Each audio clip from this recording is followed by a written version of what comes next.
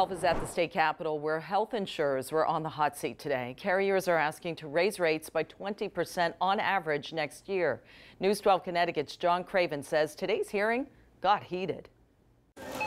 As inflation hits historic highs, health insurers want double-digit rate hikes.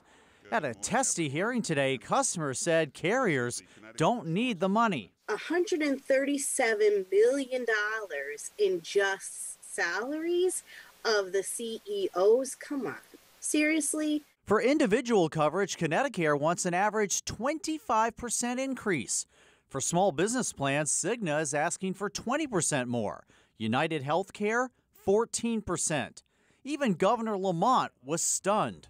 It was certainly a lot more than anybody had anticipated. Certainly much more than they've asked for over the last few years as well. Connecticut says it lost $65 million last year because premiums just aren't keeping up with demand.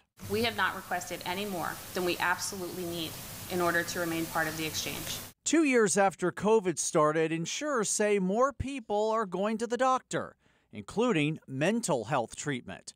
Also driving up cost, hospitals and drug makers keep raising prices, plus state mandates for screenings and insulin costs. While we may have among the higher proposed increases, we continue to have among the lowest actual out-of-pocket premium cost when all is said and done.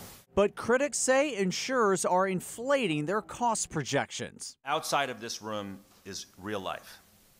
And in real life, Connecticut families are suffering. The state attorney general asked both insurers if they look at whether their customers can afford rate hikes. Both said no. In the newsroom, John Craven, News 12, Connecticut.